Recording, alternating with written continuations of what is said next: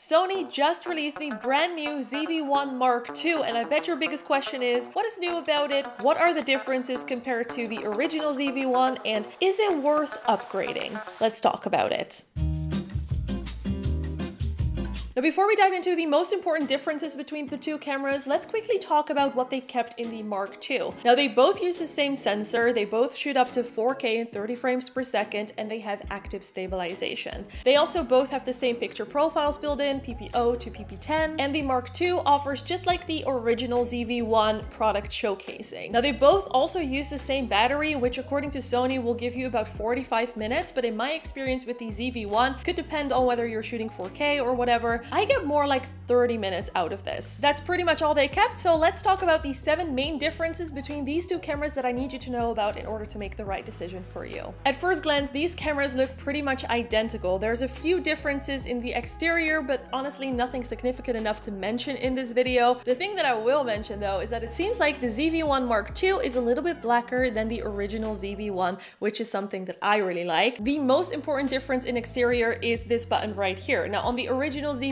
this is the mode button, and that would allow you to switch between all of those modes. Now, on the new Mark II, they have simplified this button by changing it to photo, video, and SNQ. Now, SNQ is basically just slow motion, and I think that they have simplified this button in a good way because now it's so easy to switch from photo to video, and then on the screen you can select which video mode you want to shoot in. The screen, by the way, has now also been upgraded. Now you can basically change all the settings on the screen by just pressing on them, which wasn't possible on the original ZV-1. With that camera, you could do some basic things like pressing on the screen to track a subject, for example, and I think this makes the Mark II actually a lot easier to use for the everyday vlogger, because now you cannot just change the settings on screen, but you can also swipe up to get the function menu, or swipe to the left or the right to either hide all of the settings or get them back. The menu of the Mark II has actually gotten an update too, because they've basically just adapted the newer Sony menu that you see on the newer Sony cameras to this camera as well. So if you're using newer Sony cameras, this will make a little bit more sense to you than the old menu that is available in the original ZV-1. Now let's talk about something that is so important for us vloggers.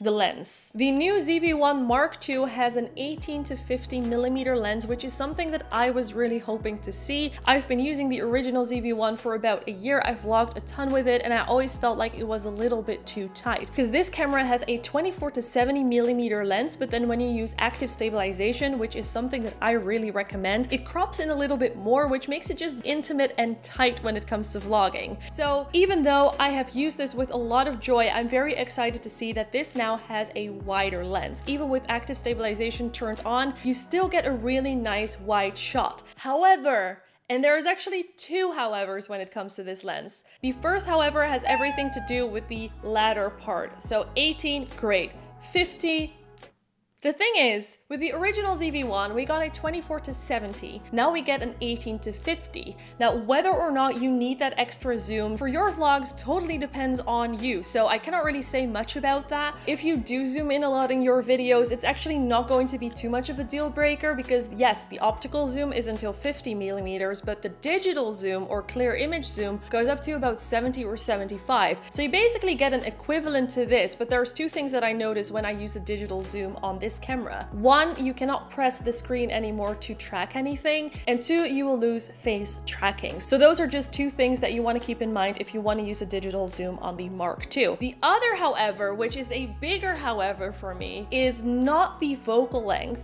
but the aperture. The ZV-1 Mark II has an aperture of f1.8 till 4, whereas the original ZV-1 has an aperture of f1.8 to f2.8. Now, very simply put, if you don't know what aperture is, basically the lower the number, the wider the aperture, which means more light can come into the sensor, which is great if you shoot a lot in low light situations, and it allows you to get shots with that creamy, blurry background that we all so love. So if you shoot at 18 millimeters with the Mark II, you still get that f1.8, but if you zoom in, the minimal aperture is f4. So this means less light can come in, so it's a little bit less ideal for dark environments, and you get a little bit less of a blurry background, but I honestly don't think that you use that camera for that anyway, and I personally think that f4 is still good enough for vlogging. But the reason why I said this is a big however is because I really like the ability that with a camera this small, the original ZV-1, you could still get a nice f2.8 when you're zooming in, because it just makes its camera a bit more versatile. One more feature that the Mark II offers that the original does not is the cinematic vlogging mode. Now this allows you to make your shots look more like the movies, more cinematic, by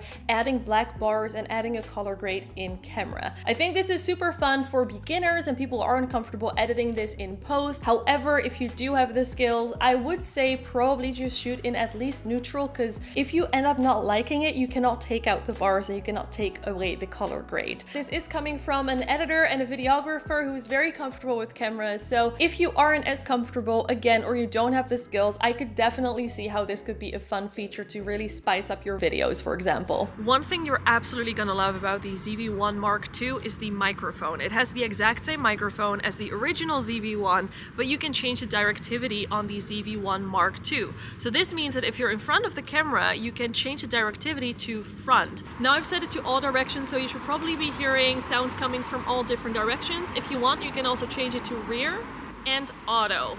But obviously, if you're vlogging, front is going to be the best for you. Now, the original ZV-1 could recognize a human target, but the Mark II can not only recognize a human target, but also an animal target. Now, this might not be relevant to you at all, but I personally love starring my cats in my vlogs and they really steal the show. So I think for that, it's really exciting to have an animal target on this now as well. Obviously, this is just my opinion, so I would love to know what you think about the improvements on the Mark II and whether you're interested in getting the Mark I or the Mark II. If you want to get the Mark II, there will be a link in the description, and if you're interested in the Mark I and you want to learn more about it, make sure that you watch my real world review right here. And if you want to learn how to make really good vlogs, check out this video.